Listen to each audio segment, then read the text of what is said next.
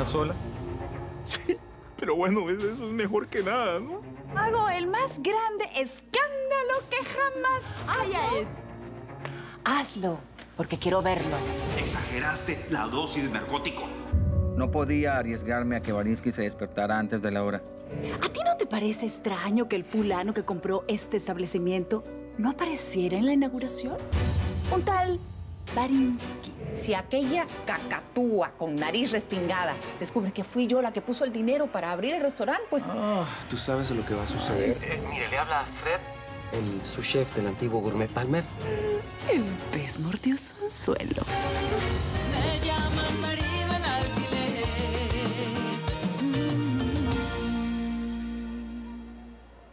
¿Cómo que necesitas salir más temprano, Fred? A ver, por favor, llevamos 2 días de abierto, ni siquiera terminamos de ajustar la cocina. No, yo lo sé, pero estas cosas no se planean y le surgió un problema familiar. Todos tenemos problemas familiares, incluso yo estoy metido en un gran problema familiar. Ay, Fred, por favor. Bueno, mira, vamos a hacer una cosa. Saca el último pedido y puedes irte. Muchísimas gracias. Gracias, don Reinaldo. Gracias. Qué torpe es.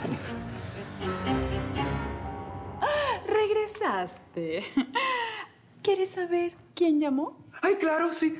Bueno, si la divina Isis quiere compartir conmigo esa información, naturalmente. Fue Marcela. ¿Qué, Marcela? ¿La muerta? No, eso no puede ser. Claro que puede, querido. Entonces, ¿Nefertitis tiene el don de oír a los muertos? Oír y atender sus pedidos. Ay, Dios. ¿Y cuál sería el de Marcela? Mandar a esta pajarraca entrometida a disfrutar del verano en el calor del infierno al lado de ella. Ay, Dios mío. Mis días están contados. Bueno, señoras, llegó la fundadora, la original, la marido en alquiler. Y lista para la chamba, como siempre. Yo pensé que solo ibas a supervisar. ¿Qué? ¿Tú crees que yo voy a perder la oportunidad de usar mi overol? Ay, poner manos a la obra, no, señor.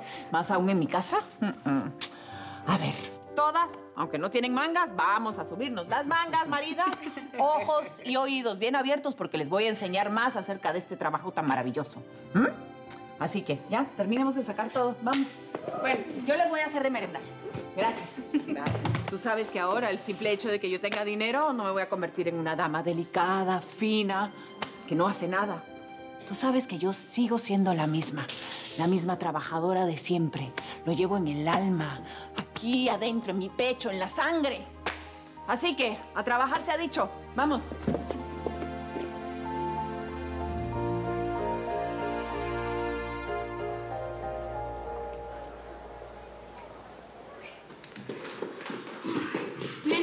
Volviste rápido. Tenemos 3 entregas. Ya separé los productos. Ve y no te demores. Cuando vuelvas voy a salir a comer porque estoy muerta de hambre. Ay. No es necesario. Tú puedes ir a comer algo. Claro, después de las entregas, ¿no? Rafael, ¿qué historia es esta de desautorizarme? Pensé que podríamos comer juntos. Pero eso sí, después de mi aperitivo.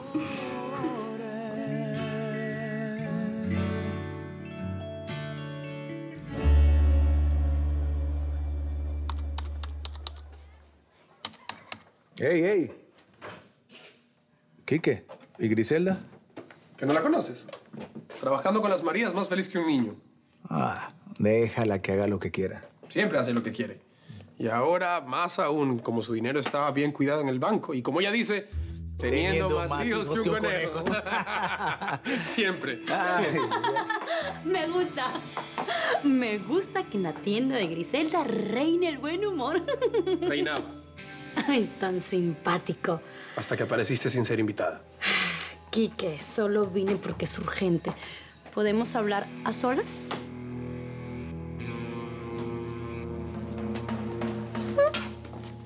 Oye, Quique, ten cuidado.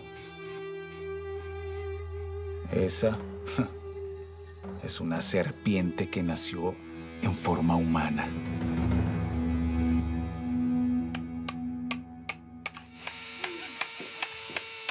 merienda está lista. ¡Ay! Ya era hora. ¡Qué hambre! A ver, señoras. Tómense un descansito. Oye, comadre, ¿y qué? ¿Se van a tardar mucho en la reparación? No, la verdad que no. El incendio tuvo más humo que fuego. Ahora de lo que tengo que ocuparme es de otra cosa. Ya sé quién mandó a quemar mi casa, comadre. No me digas que la de la nariz respingada. Sí, la cacatúa. Esa misma. Ay, Dios mío, cuídate mucho, por favor. Esa mujer es capaz de cualquier cosa. Sí, lo sé. Pero como yo también soy de armas tomar, que se vaya preparando. Bueno, ya. Terminandito. Esto es rapidito. Me regreso al trabajo y tú, a ver, ya. Si no vas a engordar. Ay, no. Ay, sí. Vamos. Terminen de comérselo allá. Vamos, rapidito. Bueno, comadre, yo también me voy a trabajar. Gracias, hermosa. Que terminen pronto. Gracias, seguro. Adiós.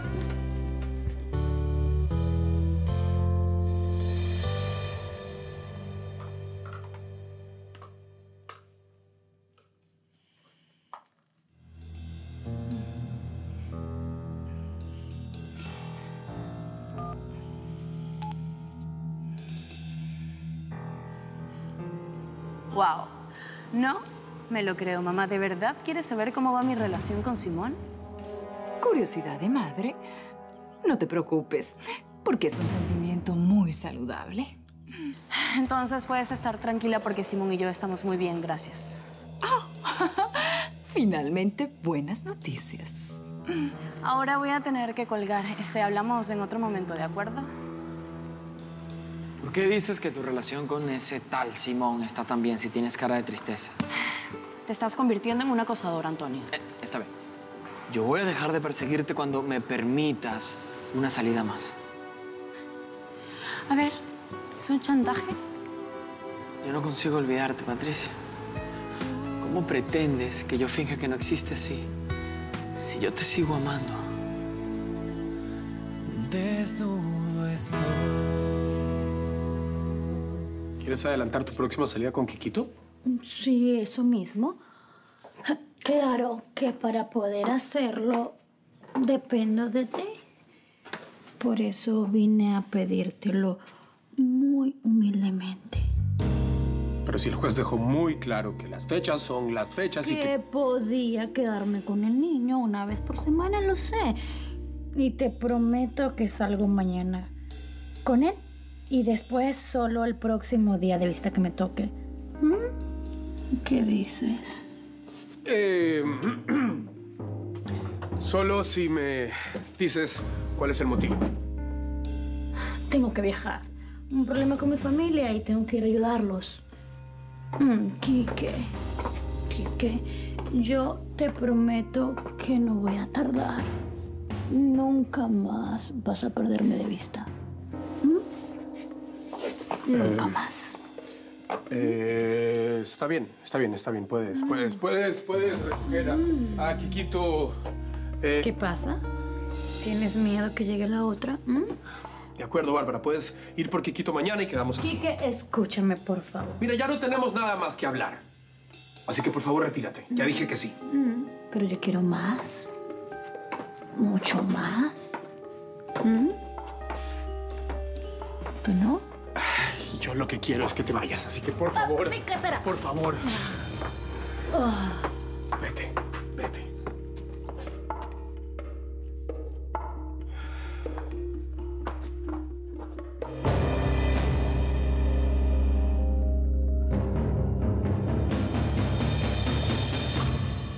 ¿Qué pretendes, Antonio? Lo mismo de siempre. Ser el mejor cirujano plástico de todo el país y casarme contigo. Anda, solamente dame una oportunidad. Antonio, ¿Interrumpo algo? ¿Qué pregunta? Claro que interrumpes. Simón, Era mi hora de almuerzo y quería venir a verte. ¿Llegué en mal momento? no, al contrario, llegaste en el momento oportuno. ¿Me acompañas a la biblioteca? Sí, claro.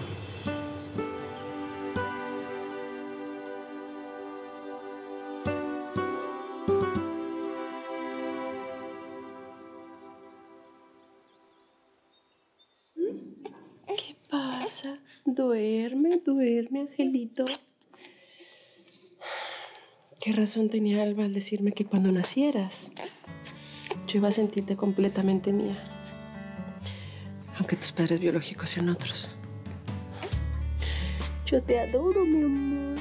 Te adoro, princesa.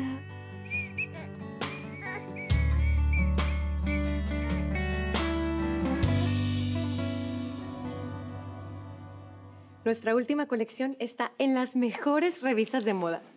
Estoy de acuerdo, eso es lo que estoy viendo. Está en todos los sitios web. Sí, y hablando de eso, ya hay que decidir quién va a diseñar la próxima colección. Vanessa está tomando su curso. Ay, por Dios, Juan Pablo.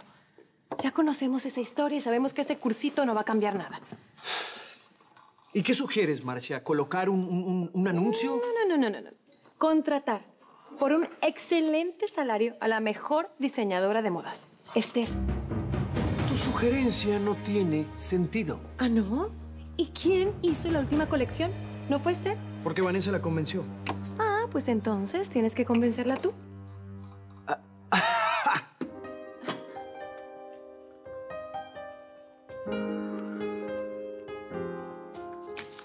¿Tú crees que es fácil eso, Marcia?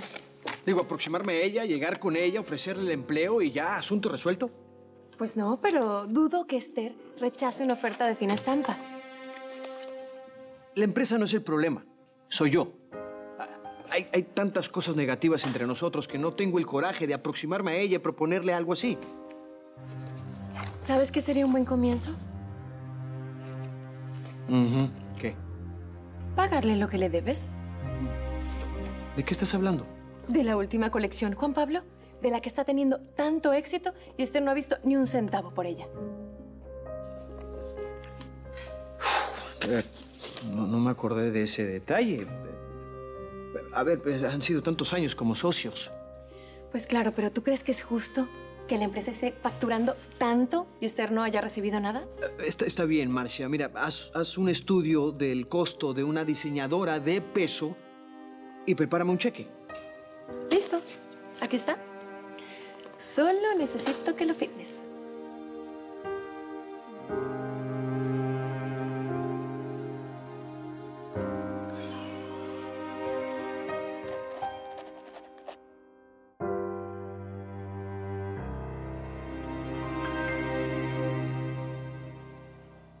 Bueno, quería visitarte y aproveché que estabas en tu horario de descanso. Ay, qué bueno que pudiste venir a visitarme.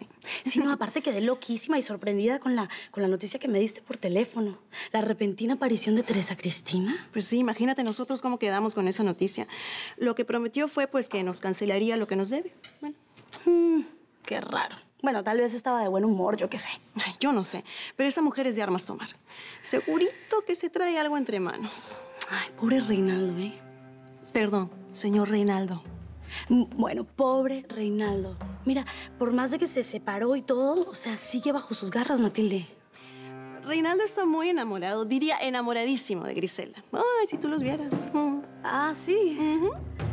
Oye, ¿y tú qué tal? ¿Cómo te va? Cuéntame, ¿cómo te está yendo con Juan Pablo? Muy bien, de maravilla, de hecho.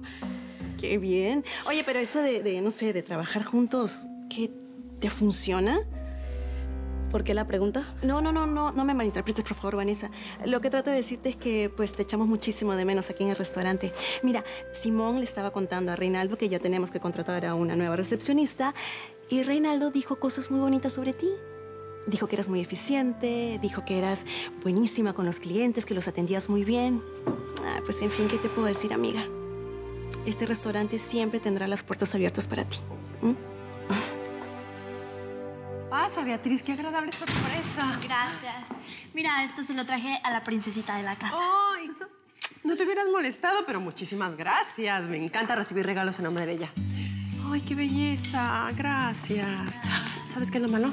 Que se acaba de acostar, la acabo de dormir a tomar su siesta. Ay, no, moría de ganas de verla, pero por nada del mundo pienso interrumpir el sueño de un angelito. Gracias. Así que, no sé, ¿nos tomamos un cafecito y platicamos? Me parece perfecto. Qué belleza de tiene ropita. musiquita. Ay, muchas gracias.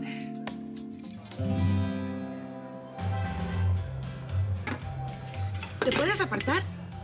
Si es Estoy aquí es porque lo necesito, no es para estar cerca de ti. Hazme un favor, apártate un poco. Sí, cuando quiera, lo hago. Ah, sí, claro, cuando tú quieras. Mientras se pelean por el espacio, los clientes están esperando. A ver, uno para ti y otro para ti. Así me gusta. Todos trabajando en armonía y los clientes lo agradecen, caramba. Patrón, viene de casa de Esther. Pues sí, cuando no estoy allá, estoy aquí, ¿no? Porque por lo visto tengo que venir todo el tiempo para que se mantenga el respeto. ¿Y la niña? Ah, niña. Cada vez más requete chula. Tiene los ojos igualitos a los míos. ¿En serio? Bueno, vamos a chambear, ¿no?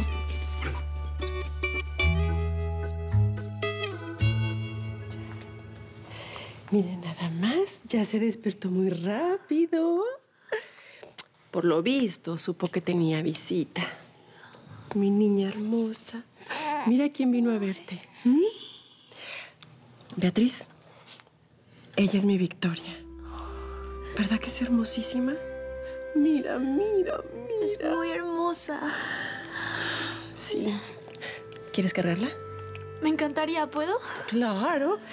Con cuidado. Sí. Ay.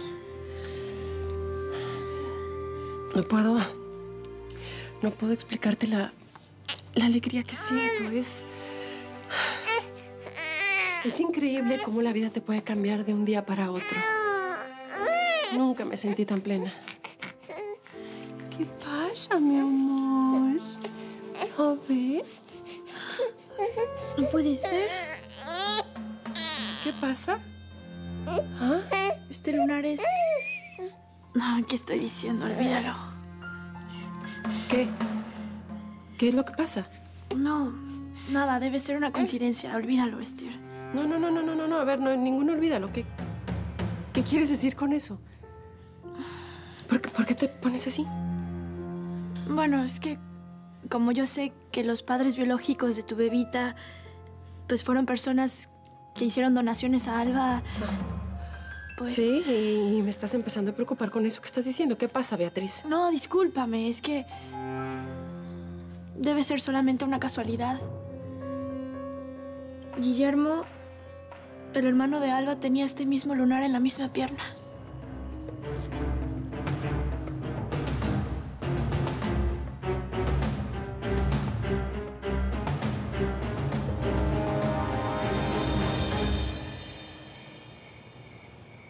Bueno, mañana después del trabajo en la tienda, hay más aquí. Para quien quiera, claro. ¿Quién no quiere, jefecita? Si nosotras queremos horas extras, además usted no las paga, ¿no? Pues es lo justo, ¿no? ¿Será que antes de irme puedo ducharme? Yo traje un cambio de ropa. Ay, cómo eres cara dura. Bueno, si quieres puedes utilizar el baño del cuarto de Quique. Ya conoces el camino, ¿no? Chao.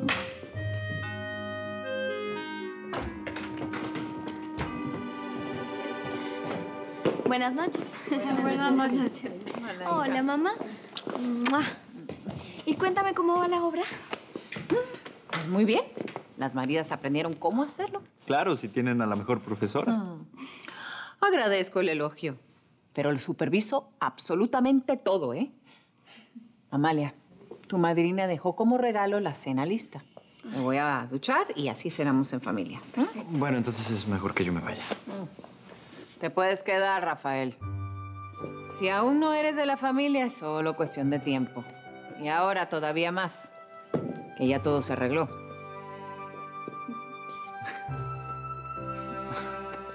Muchas gracias, doña Griselda. De verdad que no sabe lo que significa para mí, después de todo lo que pasé y lo que tengo que pasar.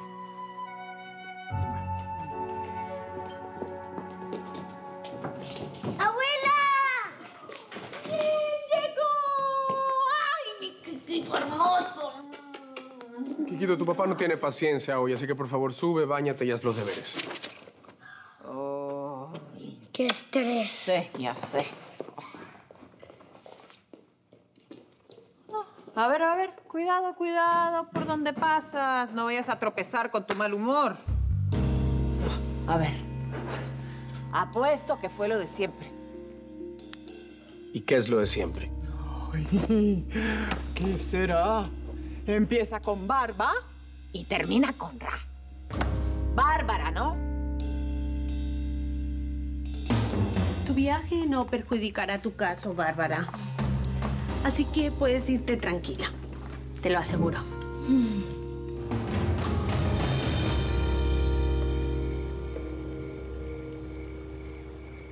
Es que llamaron de la portería y como Rosa salió con los perros... Déjalo pasar. Pero no le dije quién es y no es el pescador, Es el cocinero. Quiero decir, el subchef del fallecido Reinaldo Ibarra. Ay, no me diga que piensa cambiar la dieta del pescado. Voy a abrir.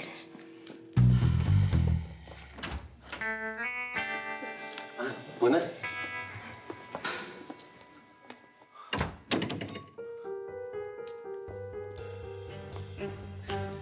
Buenas noches, doña Teresa Cristina.